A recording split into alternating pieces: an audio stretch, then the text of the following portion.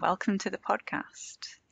The 23rd of June is International Women in Engineering Day, so here we are with a special bonus episode to share our personal experiences, thoughts, hopes and dreams. Enjoy!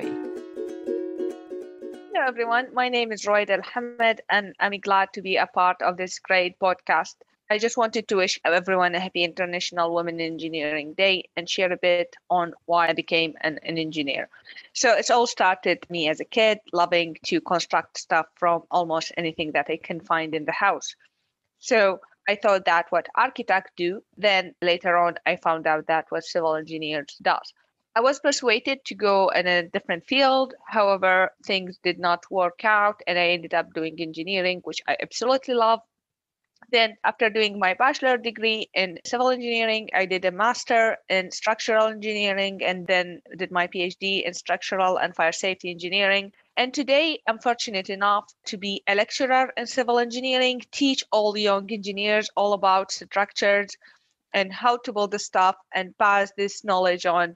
It's been a delightful ride for me and I really enjoy being an engineer. So happy International Women Engineer Day, everyone.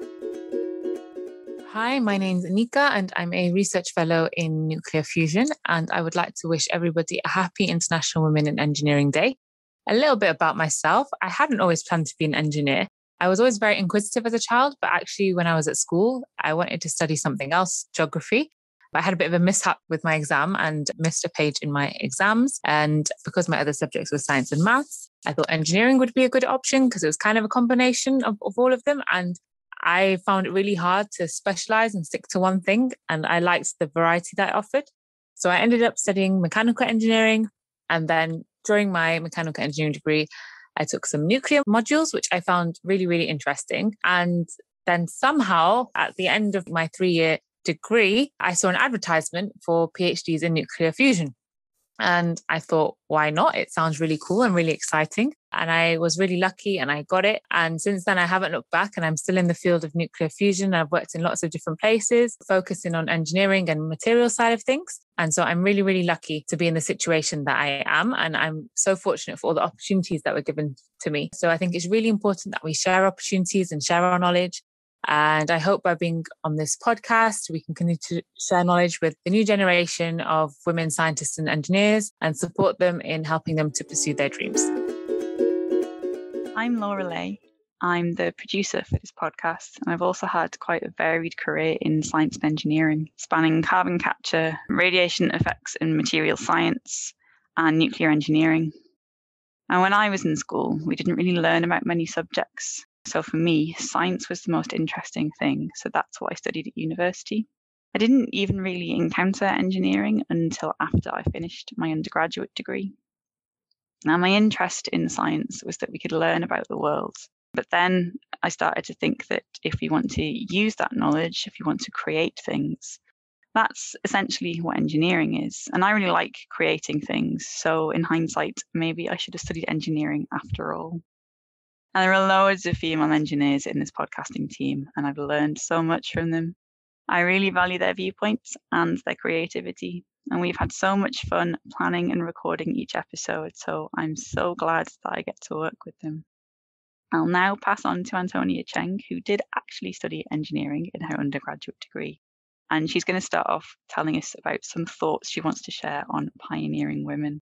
It's International Women in Engineering Day on the 23rd of June, and I've been asked to reflect on my career and who or what has inspired me. One person comes to mind is Marie Curie. She's well known for her work in radiation and where it comes from. She became the first woman to receive the Nobel Prize in Chemistry, but I think what stood out to me was her background. As contrary to many other scientists at the time, not all women had secondary education, and even fewer were able to attend university. When I tried to look up these statistics behind it, I just found a really long Wikipedia page covering the timeline of women in science. Whilst it's long, I still don't think it would have been as easy to list it all if it was more commonplace. Whilst it's really exciting to see a lot of firsts, I think it's also a lot of work being the first. So I think that shows the progress we have made since then. Antonia, could you also tell us about some of your experience during your undergraduate degree? Whilst at university, I drew a lot of inspiration and motivation from being part of a volunteering organisation called Engineers Without Borders. Pretty well known that there are less women than men in engineering, but it almost came to parity at these events and at their leadership level. I think there was something about the joint interest of using engineering for improving quality of life, alleviating poverty, and overall sustainable development that must have drawn us all together. I got to meet like-minded people and made some great friendships, including Cara, who is also on this podcast.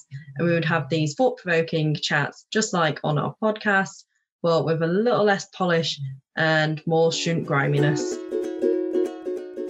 Hi, I'm Cara Mulholland, and I am a social impact and sustainability specialist, or what I'm commonly called now is a social value specialist. My background is in civil engineering, but I call myself a professional jack of all trades. The reason I got into civil engineering and why I call myself a jack of all trades is that you can bring together the physics, the maths, the data science, the digital tools alongside the management, the geography, the people side of things, and you're really understanding stakeholders and the impact on people's lives of engineering. And that's what I'm really passionate about, the connection between how things work, but also why we build them the way we do. So my story of how I got into engineering, I think really I can trace it back to understanding that I read a book called Mind-Boggling Buildings when I was a kid. I just loved hearing the stories of how these buildings were built, but also how they really connected with the culture of everyday life at the time. But then I went on, I was really fortunate. I did the engineering education scheme when I was still at high school, and I went on to become the Northern Ireland Young Engineering Team of the Year. I then did my undergraduate and master's, during which I was fortunate to be part of Engineers Without Borders, a voluntary organisation, and then I got a summer research project, which I then went on to do a European Commission internship in Italy for a few months at engineering research. And after that, my PhD, which was funded by industry and the research councils. And then after that, I'm now doing an Innovate UK funded research project for a couple of years. So I've really been lucky that I've been able to get lots of different types of opportunities to be able to work in this niche, which is bringing together lots of different areas of different fields and different backgrounds. And so that's the kind of thing that you like, understanding science but applying it to everyday life. Then that's why I think engineering is just a really interesting place to be. Hi, my name is Amina, and I would like to wish everybody happy International Women in Engineering Day. I feel it's so important for women to support other women on occasions like these because there are so many women out there who would be the perfect personality to fit into the science and engineering world, but perhaps they think that it's a male-dominated field and they're not so accommodating and just won't. Part of the reason why we do this podcast is to break down barriers and to show that engineering is accessible to every gender and is actually quite enjoyable. And we sincerely hope that that comes across in our podcast. There doesn't have to be a traditional route that everyone fits into. Engineers come from all different backgrounds and experiences. I myself was quite an inquisitive individual from quite a young age, which now my daughters have inherited. And sometimes we have great lengthy discussions, but sometimes I would just like them to accept my answer and the question stop. But they don't often stop. I have a material science and engineering bachelor's, followed by a nuclear science and technology master's, which then led me into being a nuclear safety engineer at Rolls-Royce for 8 years.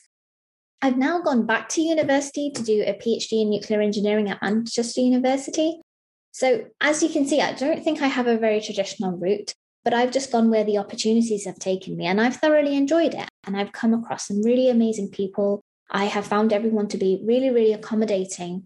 We sincerely hope that we can inspire the future generation into science and engineering. Please keep listening to the podcast for some interesting conversations, and please get involved.